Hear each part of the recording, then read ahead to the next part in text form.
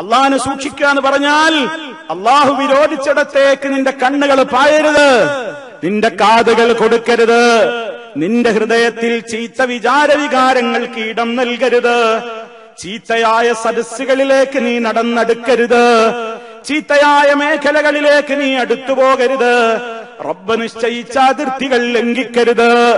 അങ്ങനെ നീ റബ്ബിനെ സൂക്ഷിച്ചു ജീവിച്ചാൽ റബ്ബിന്റെ കാവൽ നിനക്ക് ലഭ്യമാകും.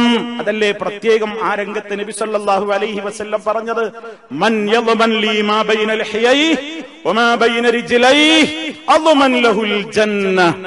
രണ്ട് താടിയല്ലുകൾക്കിടയിലുള്ളതിനെയും രണ്ട് കാലുകൾക്കിടയിലുള്ളതിനെയും ആരെങ്കിലും സൂക്ഷിച്ചു ജീവിക്കാമെന്ന് എന്നോട് ജാമ്യം നിൽക്കുകയാണെങ്കിൽ അള്ളാഹുവിന്റെ തൗഫീഖ് മുഖേന അളമൻ ലഹുൽ ജന്ന, സ്വർഗത്തിന് ഞാൻ അവനും ജാമ്യം നിൽക്കാം.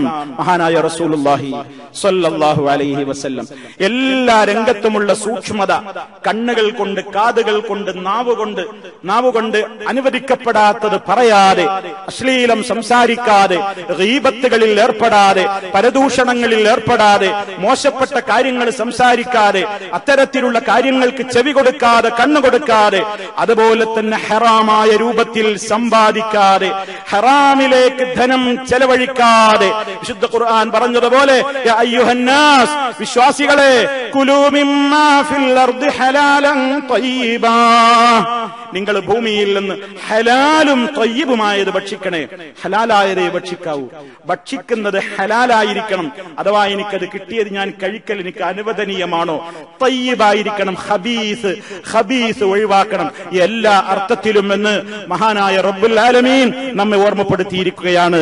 അതുകൊണ്ട് സഹോദരങ്ങളെ, റബ്ബിനെ സൂക്ഷിക്കുക എന്ന് പറയുമ്പോ അല്ലാഹ് ഏതെല്ലാം മേഖലകളിൽ നമ്മോട് അവന്റെ അതിർത്തികൾ ലംഘിക്കരുതെന്ന് പറഞ്ഞിട്ടുണ്ടോ അതൊക്കെ സൂക്ഷിച്ചുകൊണ്ട് ജീവിക്കലാണ് അവർക്ക് മാത്രമാണ് സ്വർഗം ലഭ്യമാവുക.